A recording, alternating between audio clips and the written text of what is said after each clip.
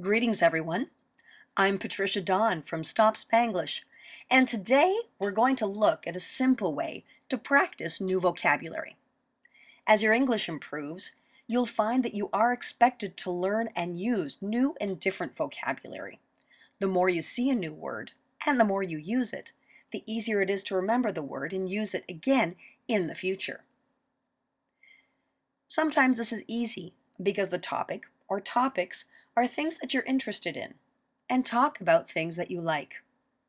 And sometimes it's not so easy. Maybe the subject of your vocabulary is something you don't really know a lot about. Or maybe it's something you have to learn for work or for an exam, and you're not sure how to get that word to stay in your head.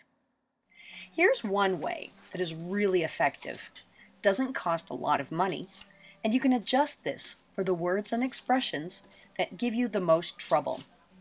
Take a block of sticky notes and give yourself 6 notes to start with. Then, on each note, write down the word, collocation, or phrasal verb that's giving you trouble.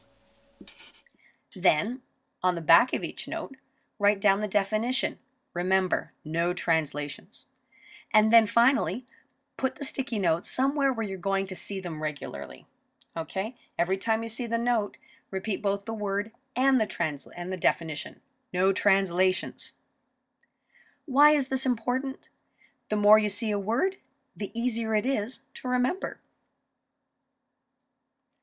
www.stopspanglish.com. Make a change. Make progress. Make yourself feel a lot better about your English. Follow us on Facebook, Twitter, LinkedIn, and YouTube.